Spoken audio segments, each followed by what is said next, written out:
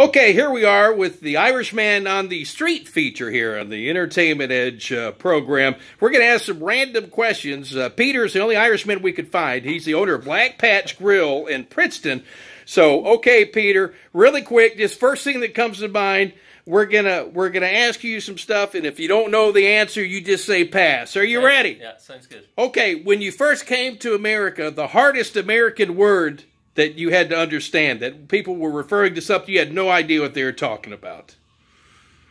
Pass. Pass. Okay. The one thing I should never do if I ever visit Ireland. Kiss the Blarney Stone. Why should I not kiss the Blarney Stone? That's for the locals pee whenever the tourists aren't around. Okay, that's good to know. Okay, can we say pee? I think we can. Okay, all right, we're moving on. The one place in Ireland that I should visit to go as a tourist, if I'm going to take the time to go to Ireland, what's the one place I don't want to miss? I would do Kerry, down around Dingle.